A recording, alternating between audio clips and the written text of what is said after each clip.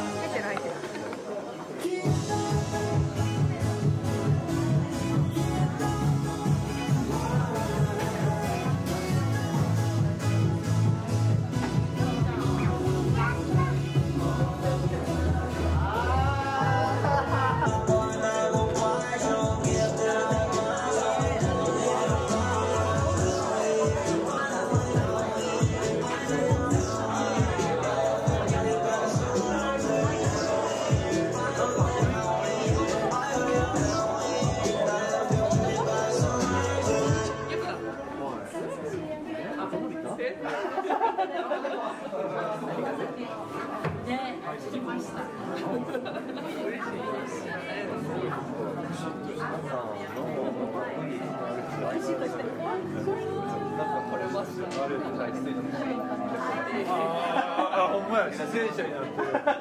ありがとう。出演者。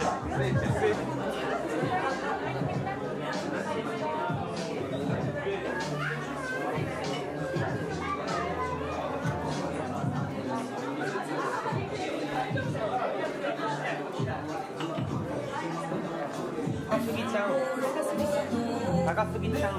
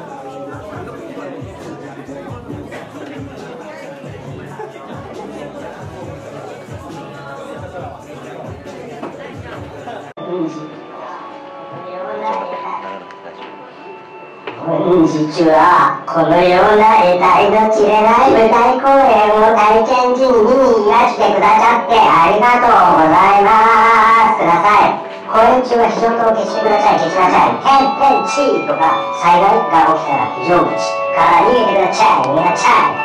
撮影とか録音は好き勝手にしてください。勝手にしてください。スマホの電源をスマホの電源を意識してください。メタボを意識してください。公演時間は約何本くらいしようかなって感じで始まるよ。始めるよ。始まっちゃうよ。の鳥に乗れるかにゃ。才の角へようこそ。まずはこの公演を企画してくれましたこの劇場サイノツの劇場プロデューサーさんの荒井宏文さんです。はい、拍手。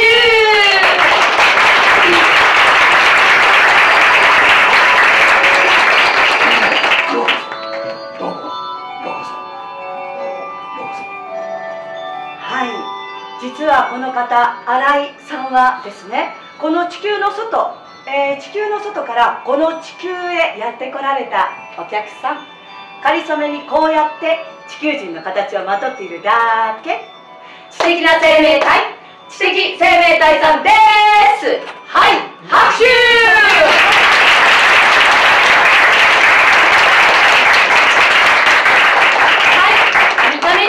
私たち人間と全く区別がつきませんね。新井さんは現在あるミッション、つまり使命、ある使命を帯びてこの地球へ滞在してます。その使命というのは何と言いますか。新井さんも審査員席に、特別席にそうらしいですね。審査員席に。まあ審査委員長さんですね。あちら審査員席です。どうぞご覧ください。そちら居心地いかがですか。ちょっと高すぎるんとちゃうの。暑くないですか。大丈夫そうですね。はい、実は新井さんは私たち地球人をゆっくりじっくり吟味して審査して最後の判決を下しにいらしてまーす。そろそろ人類滅んでもらっていいんじゃないか。人類溺れさせてしまおうか、それとも今しばらく人類この地上で泳がせておいた方がいいのか。これから新井さんが最後の審査を始めまーす。舞台では人間丸ごと地金がむき出し、嘘つけない。舞台では嘘をつけないありのまま、民度の高さあるいは民度の低さもね、意識の広さあるいは狭さも劇場ではバレバレになっちゃうよ。祭る人たち、祭りをしている人たちが少なくなってきた今この頃、舞台芸術こそが人類の文化生活芸術のエッセンスですね。演出家の飯田茂実さんとこの私女優の鈴木陽代は新井さんから依頼を受けました。舞台を作るよう素直な本音を尽くして舞台を作るよう新井さんから依頼を受けました。私たち最後の審査の対象ということですね。この地球の生命環境を救うため、今のうちにあなた方人類を滅ぼしておいた方がいいのかもしれない。これが我々の大事な仮説です。この仮説が間違っているとしたらなぜかどうか証明せよ。どうしてあなた方人類はこの道になっちゃいけねえのか。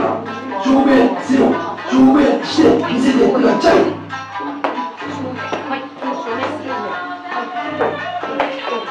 制限時間111分、6660票1回猶予を与えます。これより審査を始めさせてもどうぞ。審査の結果、我々が取る道は2つに1つ。このまま人類を地球に放置しておく。2つ、人類の遺伝子をいじる。人類が子孫を残せないようにする。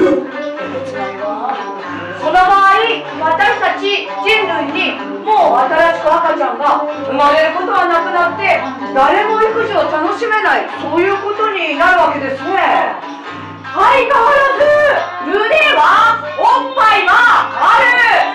そうしておっぱいあげる赤ちゃんどこにもいない、そういう社会。子供が生まれなくたってセックスとかはできるんだよね。自分だけ一人ぼっちの快楽にひた走っちゃう人たちも出てきますよね。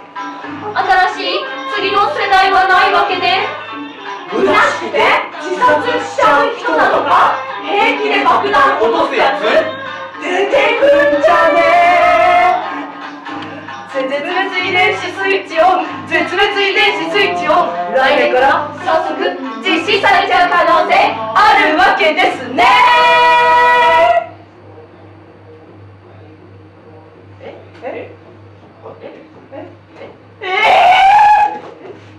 人類の絶滅遺伝子スイッチオン。おいおいおい、大丈夫？大丈夫？大丈夫？大丈夫？滅ぼされちゃう可能性あるってことでしょ？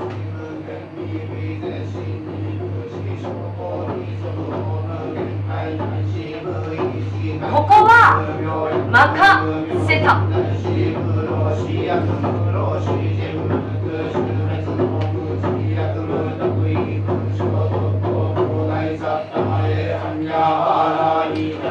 おいおいおい、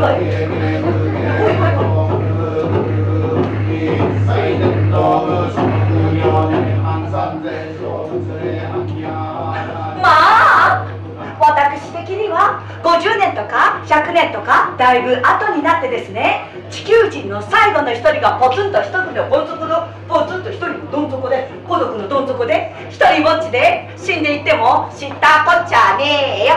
今さらそんな未来のことを考えたって仕方ねえ。世界人類なんて正直最初から知ったこっちゃありません。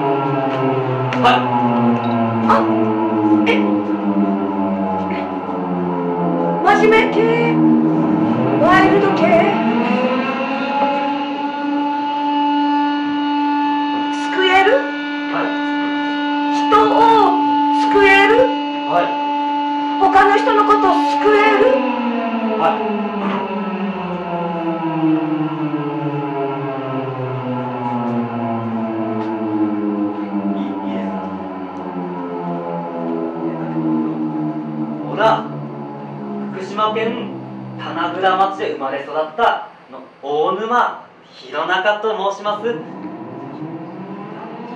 16歳の時に自衛隊に入ったんだっけで災害の時レスキュー隊、非常時の時にレスキュー隊にしておりました。自衛官は有事においてはもちろん平時においても常に国民の心を自己の心とし、一心の理解を超えて公に尽くすことに誇りを持たなければならないのであります。一か八かで助けんだ。何が何でも助けます。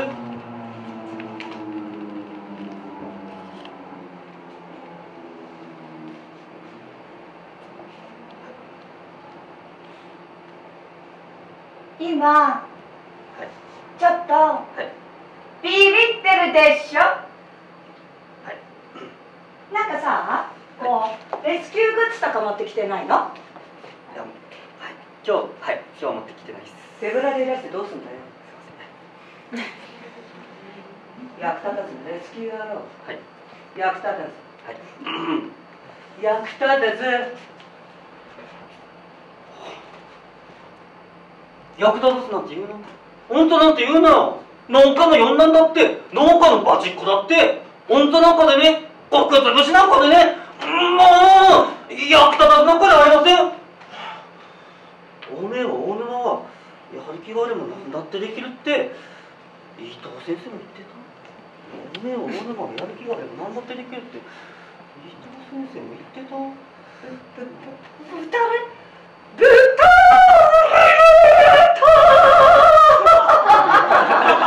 台の上でぶたれた。君が打ったんだよ。舞台の上でなんとなく自信を失った。なんということだ。一旦失われた自信を回復するには、一旦失われた自信を回復するには、失われた自信を回復するには、失われた自信を回復するには。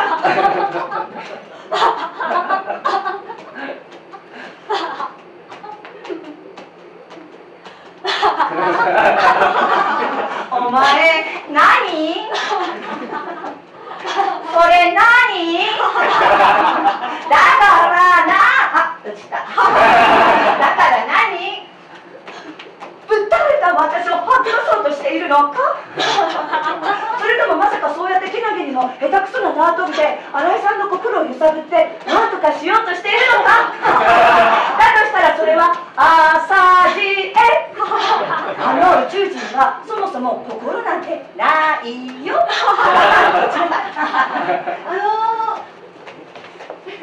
ちょっとよろしいでしょうか。私3人の男の子を育てている主婦でして、新井さんに美味しいお料理をいろいろ作って差し上げられるんです。だか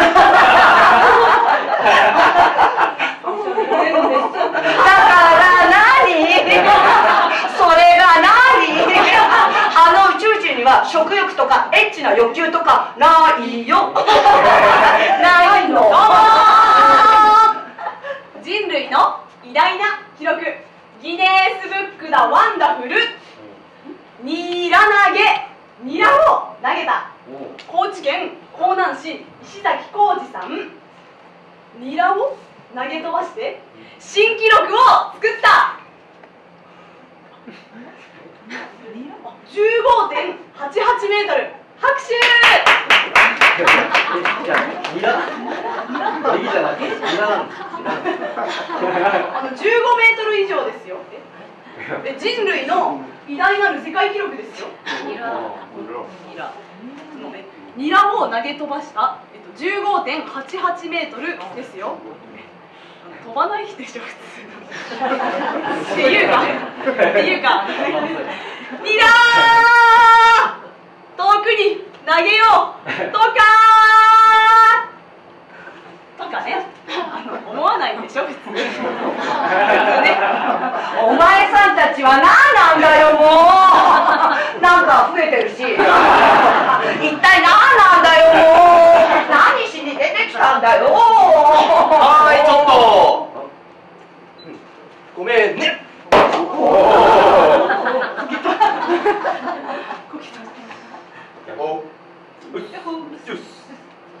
あ、これみんな俺の関係者？俺の母ちゃん？中学の同級生？あ、ほら。はい。あれ？例のやつ？クルリンパ？クルリン？ああ！クルリンパ？すげえ久しぶりじゃん。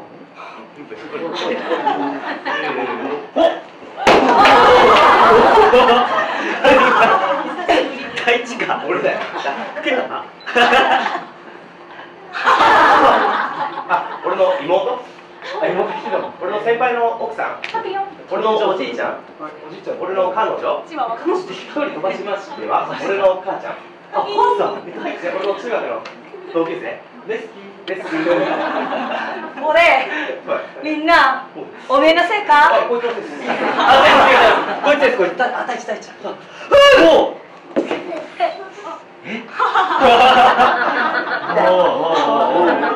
はい、そこの赤ちゃんを連れた奥様。はい。かわいい。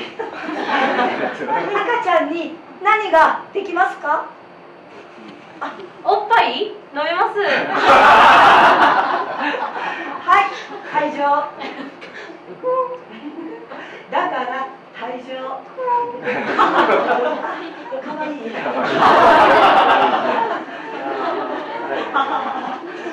はい、そこの年食った男子。めっちゃ言われてる。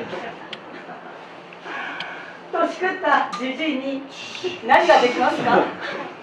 何でもできるよ。はい、今は退場。なんかな、ちょっとな。はい、お前たちちゃんと並んで、はい、ちゃんと並んで座ってください。溺れかけてる人がいたら何とかして助けたい。溺れかけている人を助けたい。あとは実際に泳げるかどうかでしょ。目の前で溺れてる誰かさんを助けたいっていう気持ちと実際に泳げるかどうかは別なんだよ。泳げねえやつは一緒に溺れて死ぬんだよ。はいはいはい、平泳ぎできます。泳ぎできない。バタフライ泳げると思う。私も泳ぎます。犬かきできます。だから退場。泳げてどうすんだよ。そういう話じゃないんだよ。いや、だからこのお姉さんの言ってることはつまり例え溺れるとか泳ぐとかっていうのはつまり例えで言ってるんだよ。そういうのお前が言うのはいいよ。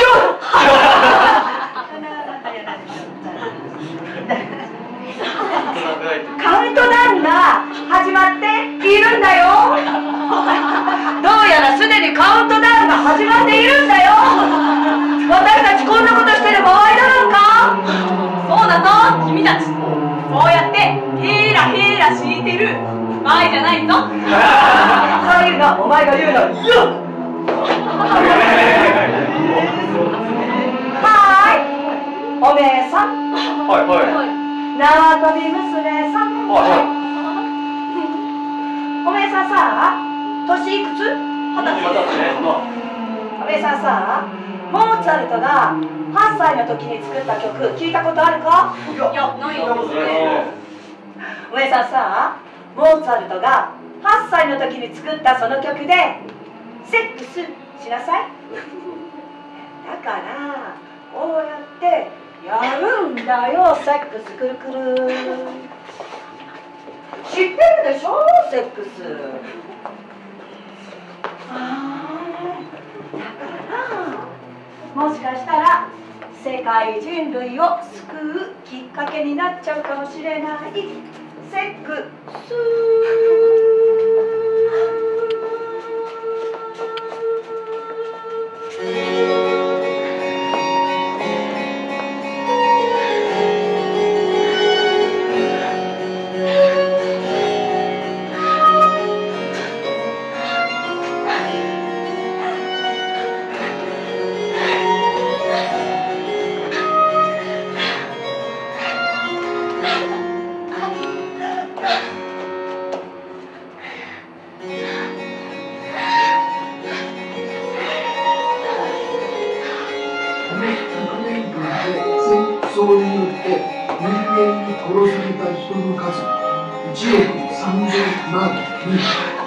自殺者の戦死者の数、人類が自ら一日に滅びていく数、自殺者の戦死者の数、1日57万人。人類によって殺されている実験動物の数、1年で1億1500万匹。人類の都合によって科学的な実験で死んでいくんだ。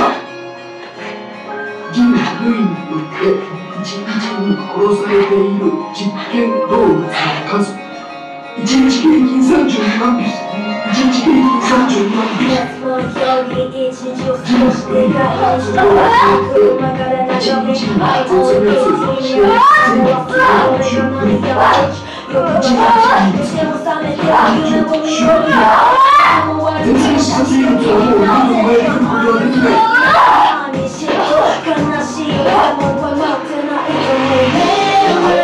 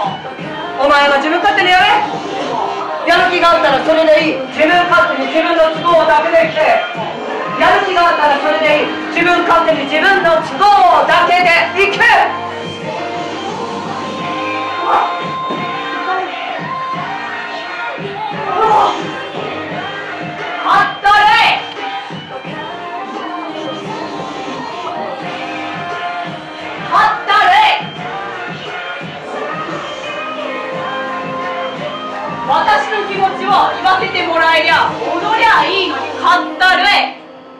理屈こねてる大人たち踊りゃいいのにうぜえっす。みんなうじゃうじゃ言うのをやめて前に出てって踊りゃいい。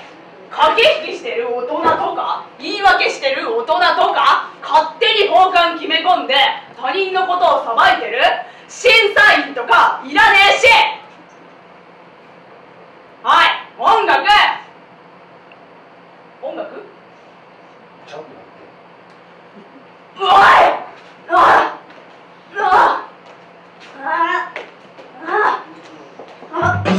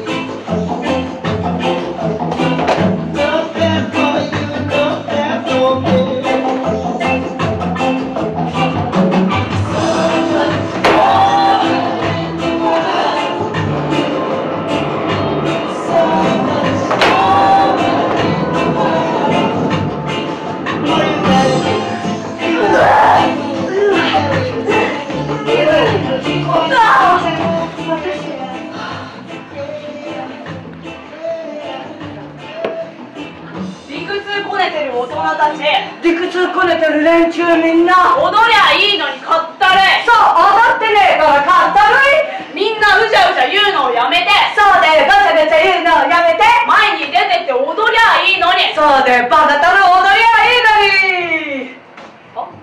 あんたのことだよ。そうやって便乗してんじゃねえよ。この世の中今どうなってるか知ってんの？言いたいことも言えねえ、つまんねえ、ちまちまガチゴチ凝り固まったシステムだらけの世の中だろ。こんな窮屈にしちまったのはあんたみてえな便乗タイプの大人じゃねえの。自覚しろ。あんたもそういう一人じゃねえの。はい、そうでーす。ガチゴチのシステムの中生き延びてきたおばさんでーす。前の世代のせいにすんじゃねえ。なんでも時代のせいにすんじゃねえ。お前がギャーギャー言えるのも前の世代のおかげだろうが、今の時代のおかげだろうが、後先のことを考えないで勢いだけで好き勝手ばかりやってきたのはドイツだよ。イケてる大人が少なくなって改善されねえ負の連鎖。こっちはあんたのしわ寄せを受けてきてんだよ。意味わかるだろ。負の連鎖とか抜かしたな。ガチゴチの古いシステムだとかに気がつく前におめえさんだってそのシステムに乗っかって見よう見まねで生きてたんだろ。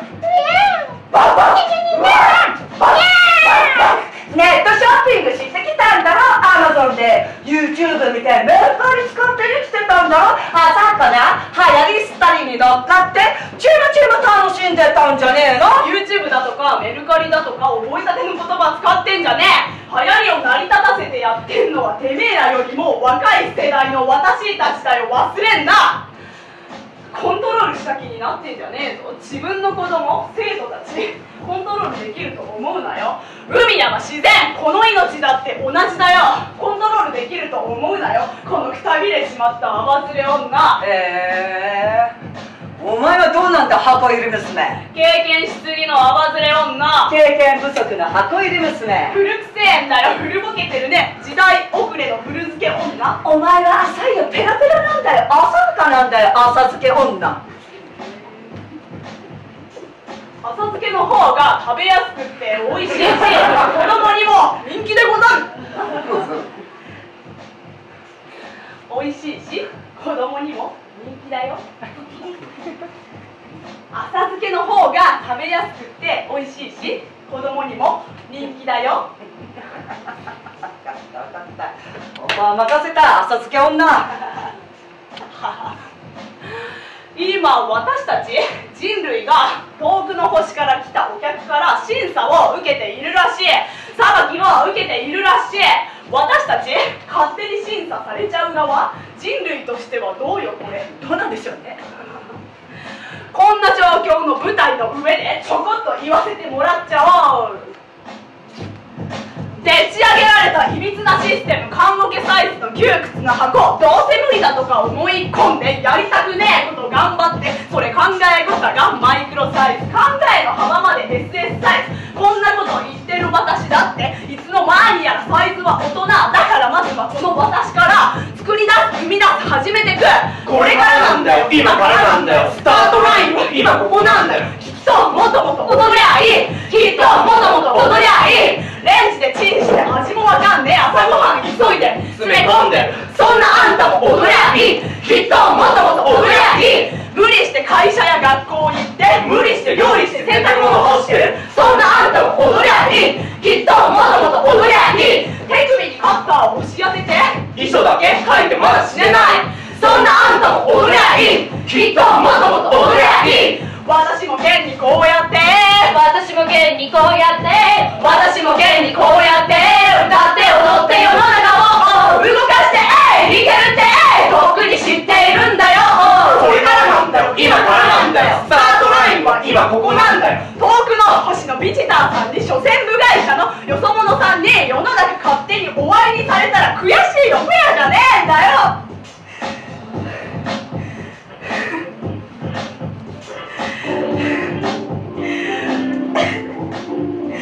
いざとなったら魂だけでもやりたいことやって生きていくよ。思いっきり甘えて生きていくんだよ。殺されたって滅ぼされたってこっちのスタンス、こっちの魂のスタンスはちっとも変わらねえんだよ。だからいざとなったら魂だけでもやりたいことやって生きていくんだよ。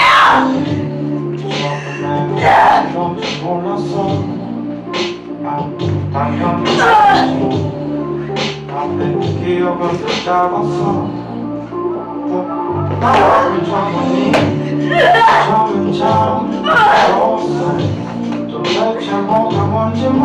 your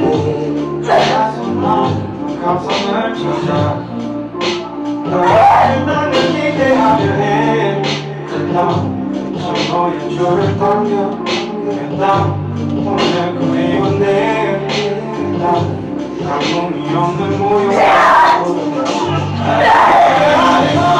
눈에 들어오니 몸을 져서 두 눈을 닫아보네 깨져진 눈에 몸이 찼네 감기던 눈을 져서 깜깜하네 먼저 눈에 들어오네 보인 몸을 져서 두 눈을 깜깜하네 애매하게 떠진 눈에 모두 찼네 감기던 눈을 져서 난 다시 깜깜하네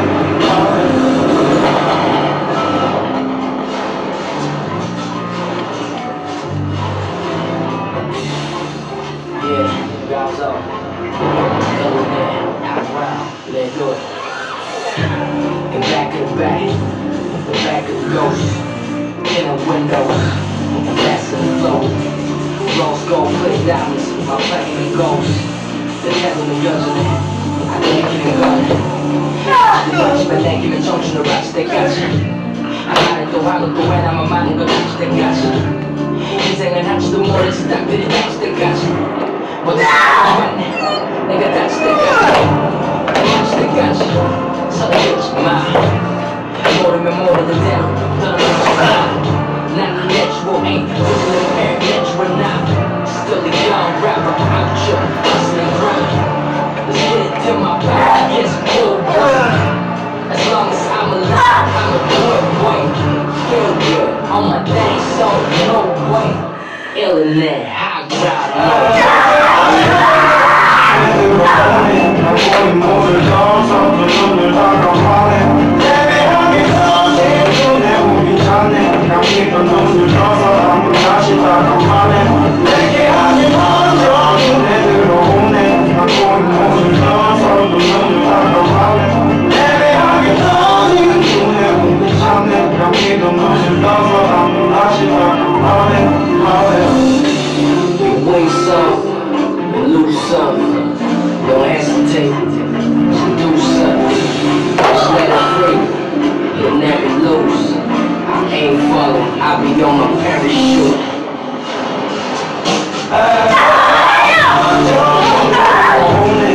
보인 몸을 져서 두 눈을 닫아봐네 애매하게 떠진 눈에 우리 찼네 감기던 눈을 져서 한번 다시 닫아봐네 내게 아직 먼저 눈에 들어오네 보인 몸을 져서 두 눈을 닫아봐네 애매하게 떠진 눈에 우리 찼네 감기던 눈을 져서 한번 다시 닫아봐네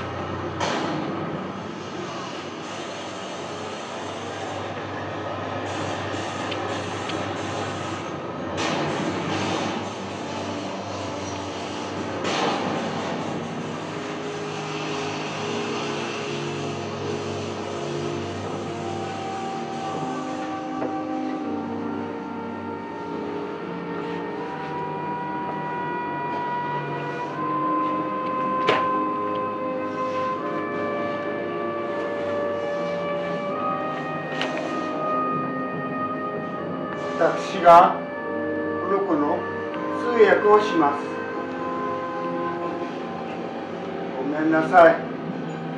すみませんでした。私は出会うことができた。大好きな人とようやく出会うことができました。私はいつか赤ちゃんを産みます。彼の子供を産んで彼の子供を育てます。お願いします。お願いします。私が人類の進む方向をより良い方へ変化させていきます。新しく生まれてくる子どもたちと力を合わせて人類の進む方向をより良い方へ変化させていきます。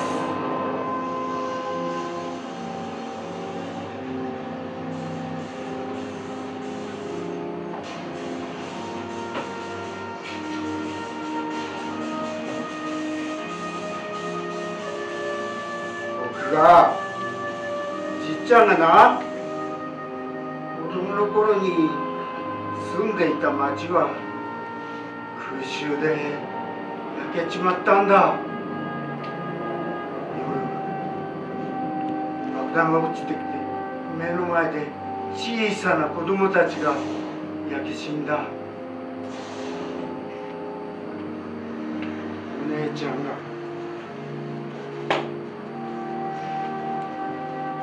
お姉ちゃんが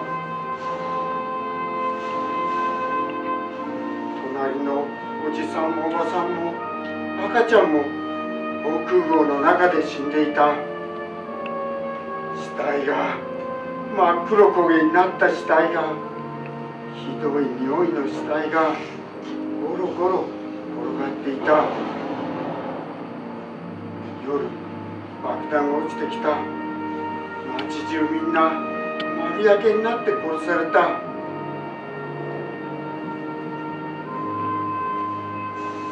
人間がどうしてそんなことができるのか。爆弾を落としたやつがいるからだ。おい、爆弾を落としたやつら、子供を殺された親の気持ちがわかるか？大好きなお姉ちゃんを殺された弟の気持ちがわかるか？今でもまだわからないんだ。どうやったらあいつらを許せるのか。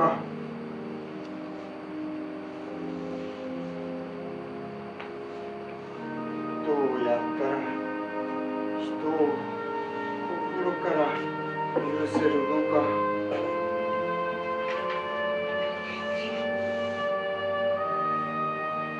黒焦げになって殺された子供たちが黒焦げにされて、黒焦げになって殺されて、お姉ちゃんまで黒焦げにされて。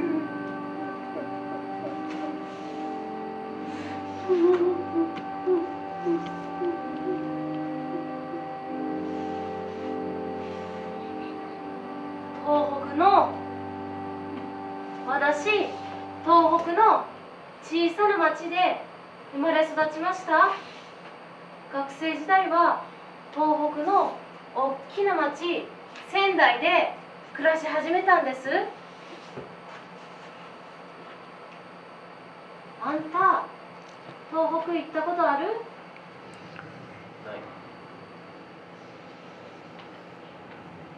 ？2011年3月11日3月11日14時46分、私仙台の街中にいて、揺れて地面が揺れて立っていられない、しゃがみ込んだ目の前にビルのガラスが落ちてきて、周りのビルはこんにゃくみたいにゆらゆら揺れて、地面はぐわぐわ、周りのお店が一気に崩れてぺしゃんこになって、道路にあちこちひびが入って、信号が全部消えて止まった。電気の止まった街中を私は急いで家に向かって、家に止めてた車のテレビで確かめてみました。映し出された映像は、私が教育実習で行っていた海辺のあの学校の地域が丸ごと津波で流されていて、辺り一面火の海の映像。レポーターは200体以上の遺体らしきものが並んでいますって、200体以上の遺体らしきものが並んでいますって何度も繰り返し伝えていました。私はカーテレビの小さな画面を見ながら、これが今本当に自分の住んでいる街の映像なのか、これが今本当にこの日本で起きている現実なのか、よくわからないまま、私は一人車の中で泣いていました。沿岸部は壊滅状態、ボランティアに来て手助けをしよう、そう思ったけれど、お隣福島県では原発が爆発したとの情報。原発が爆発するとどうなるの？ググってチェックしてみても、あまりに情報が多すぎてどのくらい危ないかわからない。私、被爆するのが怖くて1週間部屋から出られませんでした。生徒と過ごしたあの街を手助けに行けませんでした。私、放射能が怖くて部屋から出られませんでした。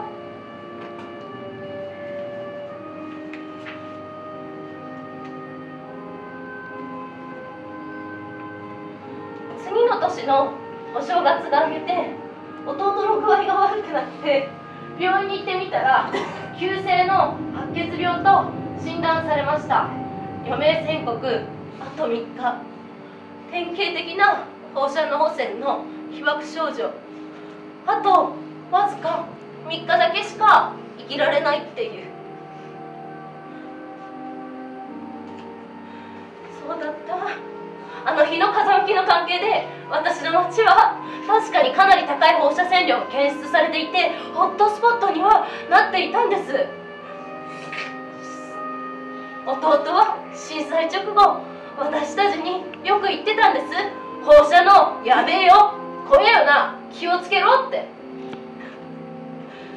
入院してから弟は自分でスマホタブレットを使って毎日いろいろ調べて主治医の先生に治療法のリクエストを重ねていきました。自分なりに生き延びようとして精一杯だったんです。彼はわずか3日の余命宣告跳ねのけて1年2年と生き延びて18歳で亡くなるまで命の力を示してくれました。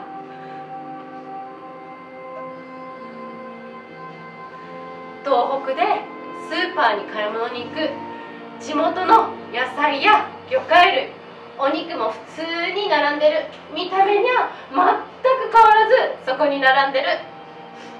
だけど買おうとするときはなんだかやっぱりちょっとだけ躊躇があるんですよ。ここ信州に引っ越してきてあるお店での出来事、最近こちらに越してきましたってお店の人に話したら、出身はどこって尋ねられたので東北ですって答えたんです。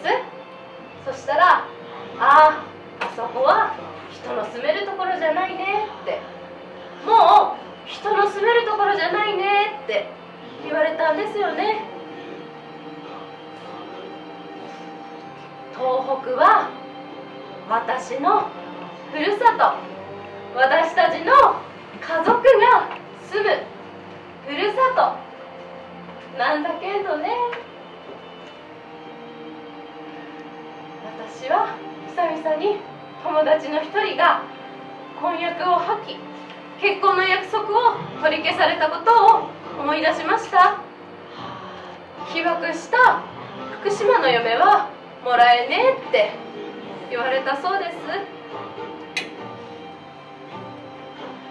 福島県、宮城県の幼稚園、保育所、小学校、子どもたちのいるところどこでもこんな話を聞きました。今子どもたちは外で遊べないんですって、来る日もお部屋の中で遊んでいますって、砂場も小川も見た目には変わらずそこにある。なんでお外で遊べねえの？今日はお日様晴れてるよって子供たちから聞かれるんですよね。大人としてはそれがちょっと辛いんですよね。裸足で遊ぶの当たり前、住みたいところにふるさとに住むのが当たり前、キノコやお魚いただけるのが当たり前、そんな時代が終わってしまった。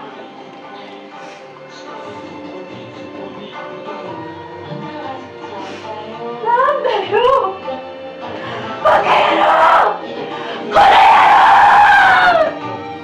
誰に言ったらいいんだよ、バカ野郎、この野郎、バカ野郎、誰に言ったらいいんだよ、言ったらバカ野郎。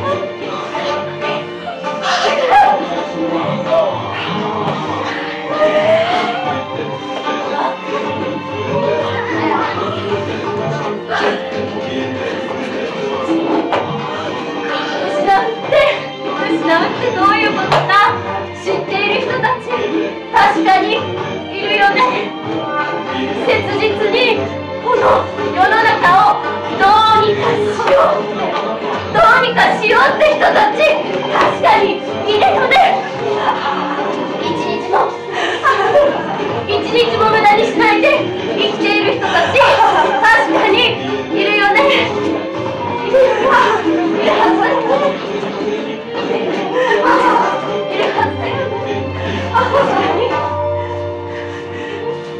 こんな体験しちゃった私、こんな私たちだからこそできること確かにあるって分かってきた。怖いよ、怖くって当然だろ。怖いのはみんな同じちには覚悟があるんだよ。モチベーションが、覚悟が半端ねえんだよ。周りのしような人たち、確かにいて、確かにいて。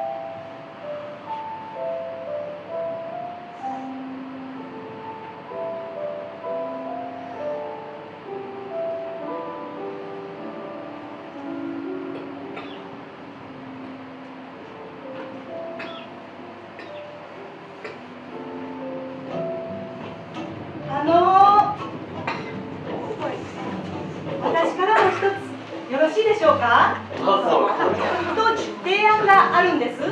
男の子ばっかり3人育ててきた経験を踏まえまして提案があるんですね。朝日が差し込み目が覚める、お腹はグーッとなっている。よく食べてさてと行くか。この辺でそろそろ休憩にするのはいかがでしょうか。休憩させおいしい三面番茶、もち米の甘酒、とってもおいしい日本酒をぐっと飲んで大人のおやつを出しますので、皆さんでおやつにしませんか。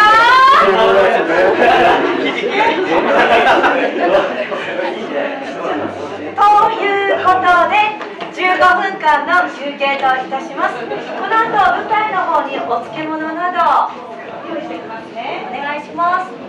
お漬物などご用意いたしますので、どうぞ召し上がりください。